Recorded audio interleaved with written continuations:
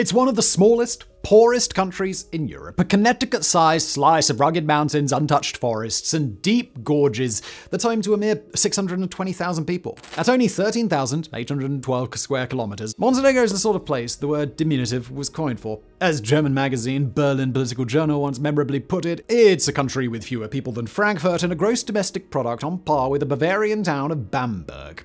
Yet tiny Montenegro today is something neither Frankfurt nor Bamberg, nor anywhere else for that matter, can claim. Since 2022, it's been home to one of the most expensive stretches of road in the entire world. Running from the capital of Podgorica to the village of Marashevo, the A1 highway is an engineering marvel. Dotted with 20 bridges and 16 tunnels, it sweeps drivers effortlessly through the nation's stunning landscape. But this scenic drive has come with a heck of a price tag. Financed with a massive loan from China, Montenegro's road has left the country $1 billion in debt, and for a while at least, teetering on the edge of bankruptcy. Today we're exploring how one Chinese-built road nearly sank a nation's finances, yet still, somehow, remains unfinished.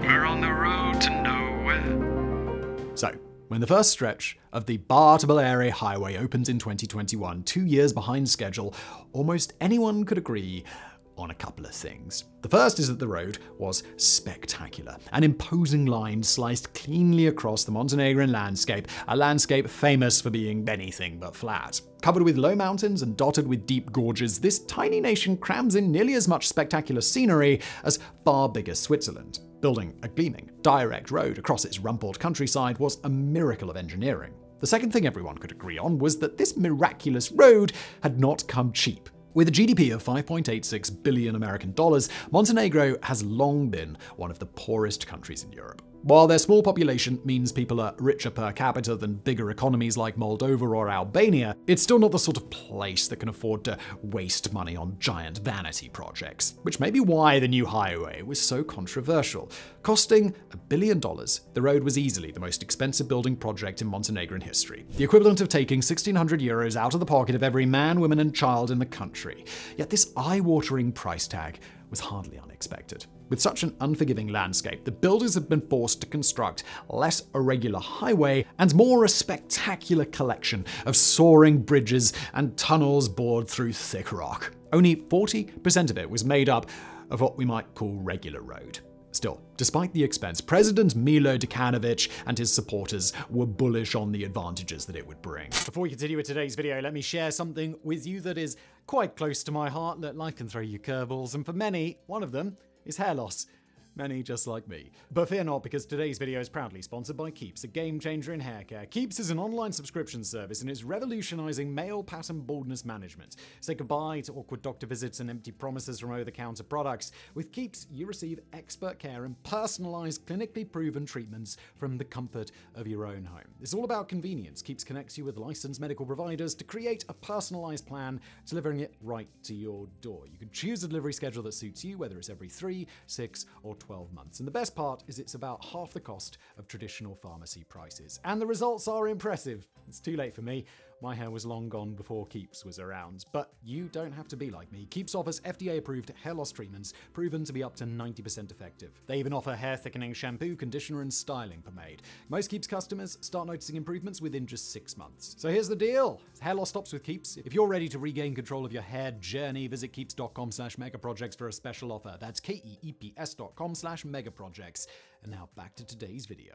Intended to eventually connect to the port city of Bar with the Serbian capital Belgrade, the Montenegrin part of the highway was supposed to turn the Balkan nation into an important transport hub. Even better, the highway's route across the north would equalize the nation's economy, spreading some of the riches of the coastal south to the impoverished and mountainous north, maybe even connecting some of the millions of tourists who visit the country's beaches each year to explore the interior. For an example of this, we only have to look at the village of Marashevo. A mere 41 kilometers north of the capital as the crow flies, Marashevo had long been semi-cut off from the seat of power. Any locals wanting to travel to the capital had been forced to take a 180-kilometer detour along winding roads notorious for their fatalities. Now with the new highway open, they could do the same drive in under 25 minutes. There was only one problem with this way of looking at things. Rather than carry on through Matoševo and towards Serbia, the road finishes at the edge of the village. That $1 billion hadn't been used to forge the 163-kilometer highway from Bar to Serbia's border that everyone had been dreaming of. Oh no. Instead, it had been used to build a little over a quarter of the proposed route, a 41-kilometer stretch of engineering genius that now ended at a village with a population of less than 100. Fewer than 100 people, most of whom couldn't even afford the highway toll of €3.50. For the cost of a fifth of their entire GDP, Montenegro's leaders had created a road to nowhere. Today, 2 years after that grand opening, the A1 highway remains unfinished, still unconnected to the port at Bar, still many kilometers short of Serbia's border. In fact, there are many who wonder if the remaining 122 kilometers will ever even be constructed. With a new president in power and a new government being formed, it could be that it will forever remain unfinished. But even if that's the case, then the road's effects on Montenegro are going to continue for a long time, because as we are about to see, the Montenegrins didn't just up and build this spectacular folly themselves. Instead, they turned to one of the most powerful nations on Earth to deliver their transport dreams: China.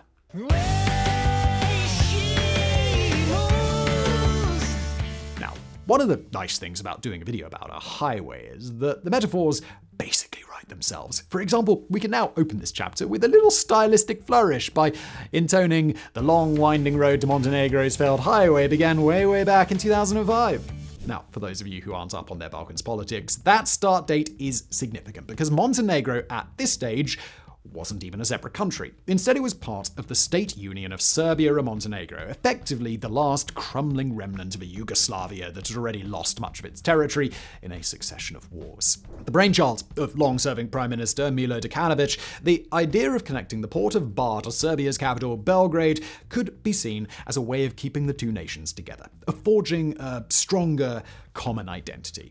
But that take would have been spectacularly wrong. Just a year after dreaming up their A1 highway, Đukanović led Montenegro to independence, the last former republic of Yugoslavia to head for the exit. Not that Đukanović had planned to let pesky things like new international borders get in the way of his infrastructure plans. As early as 2007, the new nation was asking French engineering company Louis Berger to conduct a feasibility study on the highway. The British company was likewise invited to carry out studies, while American engineering giant Bechtel signaled its interest to the government in Puerto Rico. Sadly for Đukanović, though, they all came back with the same and rather depressing conclusion.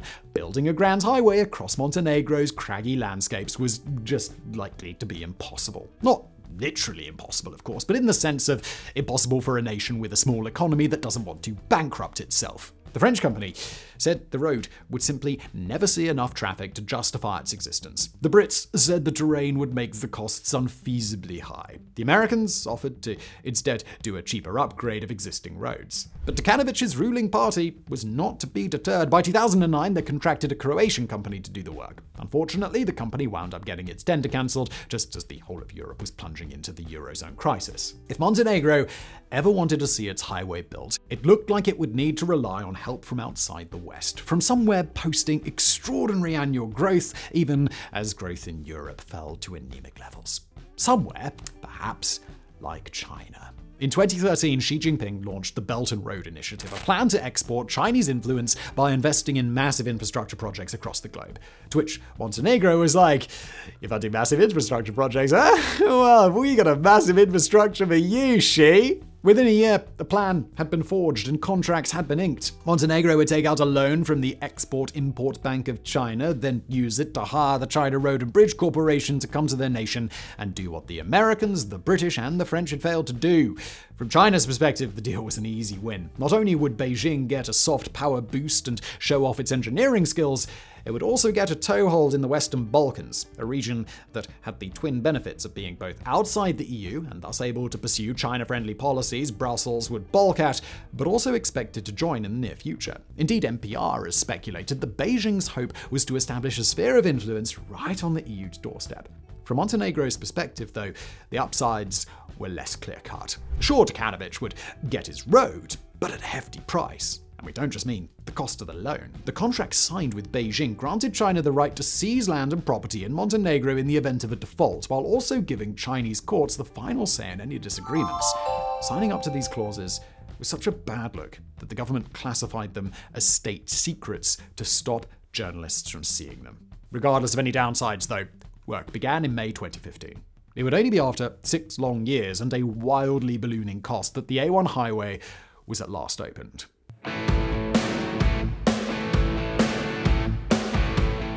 Now, to be fair to the China Road and Bridge Corporation, it's not their fault Montenegro's highway got so absurdly expensive. Back when the plans were first drawn up, the government, somewhat unbelievably, left a vital turnpike off. Realizing this mistake and rectifying it added a huge chunk to the budget. Perhaps a bigger mistake, though, was the form the loan came in. Despite not being in the EU, Montenegro, like its neighbor Kosovo, uses the euro. But when the loan was taken out, it was denominated in US dollars. As the New York Times wrote, this made Montenegro vulnerable to the vagaries of foreign exchange markets. Since Montenegro hadn't hedged against currency swings, the result was a wild ride on the currency markets, one that partially led to the road's inflated price tag.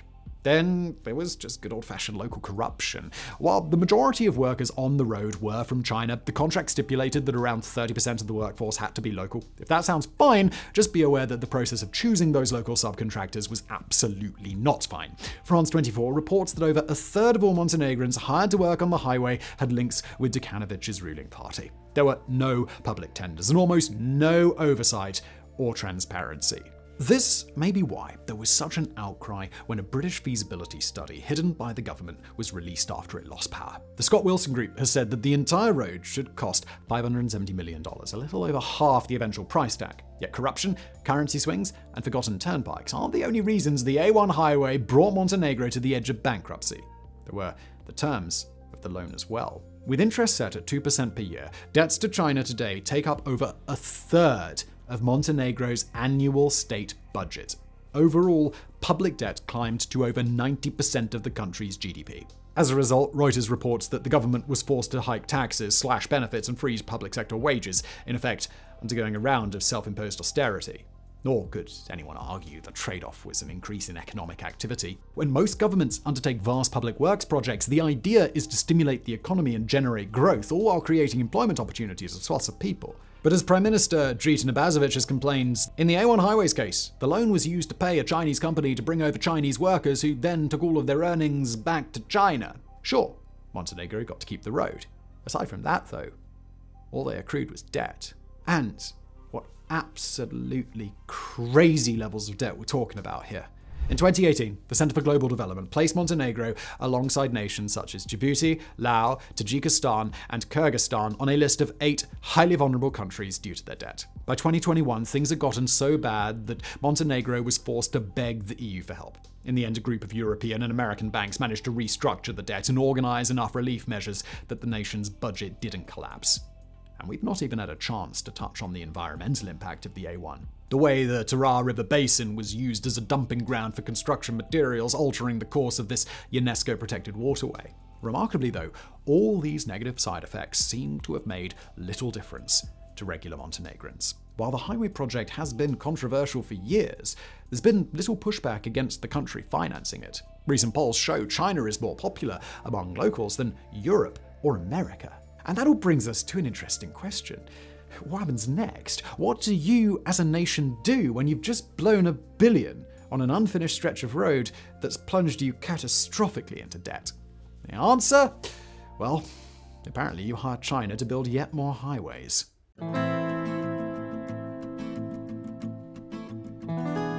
Now, back in 2021, Montenegro's then government estimated it would require around 25,000 vehicles a day to raise enough money from the tolls to pay for the highway. At the time, Reuters noted that the busiest days on the busiest sections were clocking only 6,000, barely a quarter of the required amount. When Radio Free Europe, Radio Liberty visited in early 2023, they encountered almost no other vehicles. For a road designed to raise money from tolls, this represents a major problem. With figures like that, it's now thought the government won't even make enough revenue to cover the annual maintenance costs of the highway, thought to be around €77 million. Nonetheless, that doesn't seem to have dampened the optimism in Montenegro. If anything, the Montenegrin government today seems positively excited about the future. In June of 2023, for example, they exited the deal struck with European and American banks to reduce their debt interests from 2% to 0.88%. The reason given was a strengthening of the dollar against the euro, but there's no guarantee things won't swing the other way again.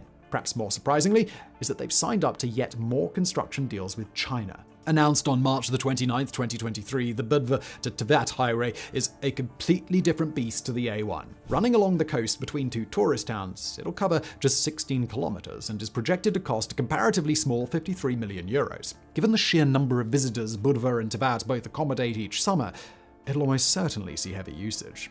Still, it's sort of breathtaking to watch the government in the capital take this step, especially since 2023 is the first year since independence when Milo Đukanović is neither president nor head of the governing party.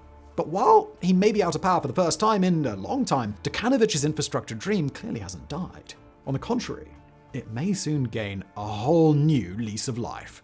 In July of 2023, Balkan Insight reported that the outgoing government had confirmed new talks with the China Road and Bridge Corporation to build the remaining two sections of the A1, stretching to Bar on the coast and Barjare on the Serbian border.